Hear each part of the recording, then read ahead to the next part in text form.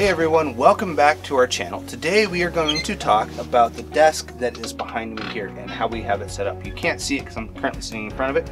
If I move off to the side here, you can kind of see this little desk here. But we're going to go into what we used as a desk and what we have sitting on it, how it's routed and all that fun stuff. So let's dig into it. So like I said, we are going to be digging into this little desk setup here.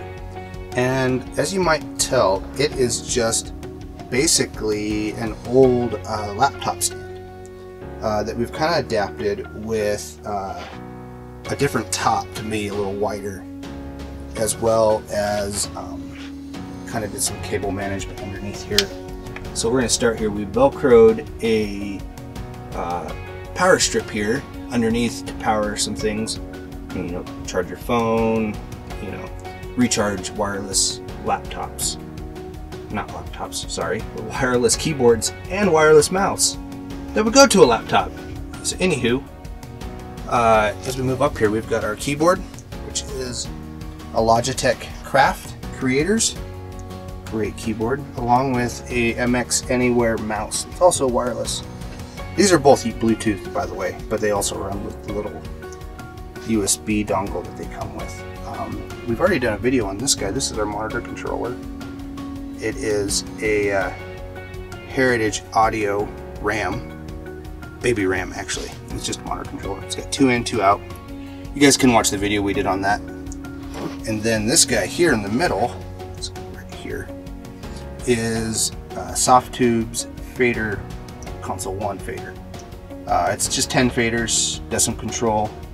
Very handy unit. We do have the other one that goes with it, the actual console one that has all the EQ and compression and all that stuff. But basically, it's just a little controller. But that's essentially this little desk here. Very easy to kind of build. It's nice kind of having a small little thing that we can roll around in our smaller space here. You can roll around, you push it against the wall. If we have a lot of people in here, it's got a lot of options to it. So that's it. That's really about it on that little desk there. So that's just a run through of our little desk that we have here in the studio. It's nice to have to roll around. You can also, you know, pull it out in the middle of the room if we need to, push it up against the wall if we have too many people in here. It's just a great little setup.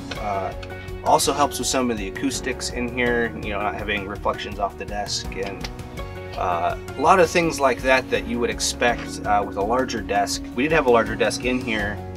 Those who follow us on Instagram may have seen those. But we had a larger desk, and it created a lot of reflection points that we did not realize actually existed until we were measuring things. We're like, hey, what if we put a smaller desk in here? And all of a sudden, everything tightened up, sound a lot better in here than it was. Although it was pretty good to begin with the walls that we built in here.